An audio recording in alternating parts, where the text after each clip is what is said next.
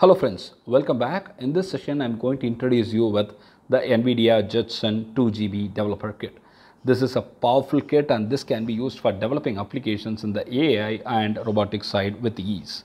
And most importantly, they promise a real-time performance in all the applications that you develop with this board, and this is affordable too.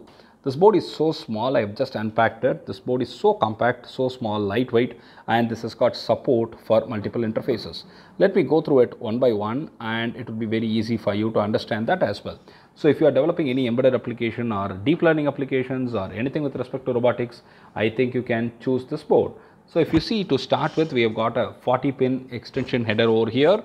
This is the 40-pin one that I told you. And then we have got the Ethernet, gigabit Ethernet slot out here, and which is followed by USB 2.0 ports. We have got two USB 2.0 ports. We have got USB 3.0 port out here, and then we've got a HDMI output port here which I'm pointing to. And most importantly, we get the board powered up by USB-C, and that's available here. We also have the MI-PI CSI 2 camera connector over here, which is going to help us in connecting the cameras. And the entire board is not very heavy. Let me tell you honestly, this is so lightweight and this could fit in my palm.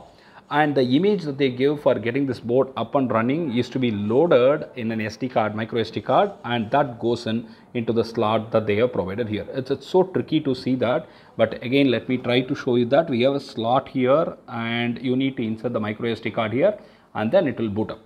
But one thing that you need to remember is this board, this package, whatever package that we get from NVIDIA, when you buy it, it doesn't come with the micro SD card and the USB-C. So you need to get yourself with the USB card, the micro SD card and the USB cable. Also, if you want to go for the headless mode, you need to get the appropriate components there as well.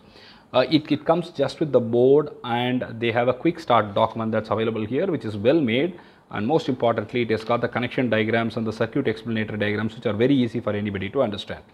So overall, if I tell you, this is a very good board, and I'm going to show you some of the exercises that I'm going to build through this, and I'll teach you that as well shortly. Stay tuned.